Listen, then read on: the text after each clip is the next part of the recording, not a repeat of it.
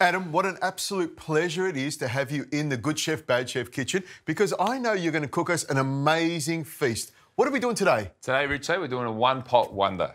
All right? That's what they say about me. I don't want to know about that. But look, we're using the San Remo Risoni, mussels, tomato, chili, garlic, bit of feta and some peas. Beautiful. And it's all going to go into one pot and then serve it up? Yeah, this one you take to the table, family and friends around, dish it up, nice and simple, bit of crusty bread if you like, but no need, I think. Now, what do we start with? All right, get you on to slicing up some tomatoes. I'm going to get the garlic going. So just roughly, Richo, OK? No need to be fancy pants and sit here and chop it all day, right? No. It's a real rustica dish. Fancy pants? You're the fancy pants person, not me. We'll start with some olive oil in the pan.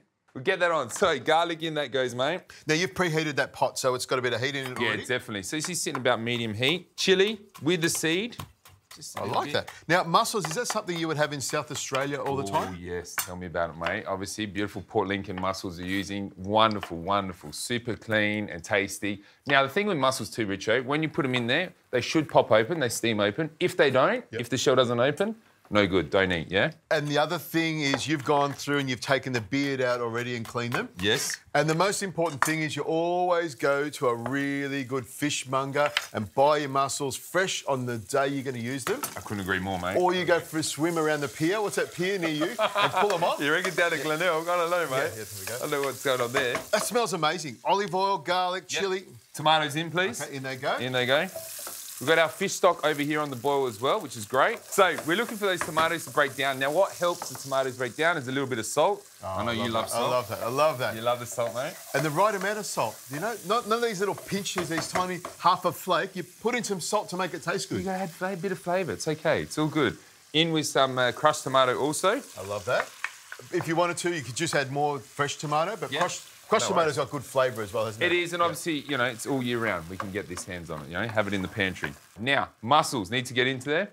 Throw the whole lot in? Throw them in, mate. Here we go. Lovely. Beautiful. Now, you're hoping to get some of the juice from the mussel as well? Ah, OK. Yes, the juice, obviously, they'll pop open, release all that wonderful flavour, but adding the extra fish stock will help. And then we're going to put the lid on, cook these for about 2 to 3 minutes, add in our pasta into the one pot. So the risoni's going to cook in that pot with all that flavour. I thought you were going to put this in the fish stock. No, Richard. One pot wonder, my man. Gotcha, but you got 2 pots there. Yeah, but you always want to chuck a curveball at me, don't you, mate?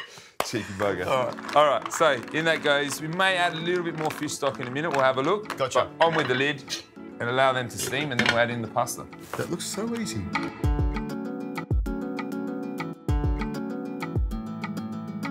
OK, Richo, let's have a look at these mussels.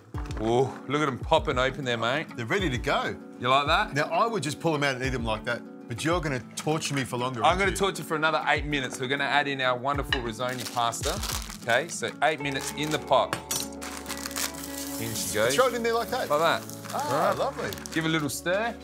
Yeah. Make sure it's underneath the liquid. Good man. Now, it'll sort of steam and soak up all the juices as well. It's going to take on the flavour, and also what it's going to do is thicken it up also a little bit, yeah? So we get this beautiful, nice, rich sauciness to our dish. Gotcha. I like the thickening part of it is the bit I like. So, you know, it'll almost be like a one-pot pasta dish with lots of flavour in there and juiciness. And flavour galore, fantastic. Flavour galore. Do you want me to cut this for you? Chop up some parsley. So at the end, we'll add in the parsley, some peas, OK? And then some feta over the top. The feta is the Greek side of me.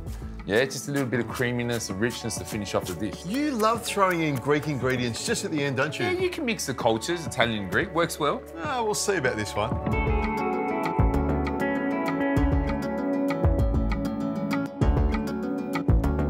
Have a look at that, Rizzo. All the mussels are popped open. That wonderful risoni. Yeah. It looks great. You know, what you said about thickening the sauce up, it's almost like a really, like a risotto in there at the moment. Yeah, 100%. But in the one pot, nice and easy.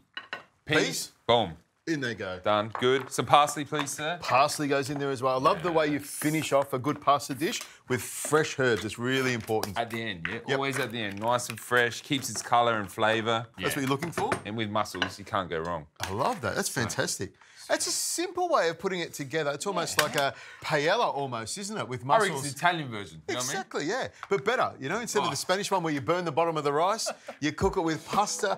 Will you stop plating it up? I just want to keep piling it and make it bigger, nice and tall like me. Now, the feta on the top of it. That's the Greek thing. You love putting Greek ingredients on top of everything. But you know what? I reckon it works. You got that saltiness and that creaminess. All right. Get in there.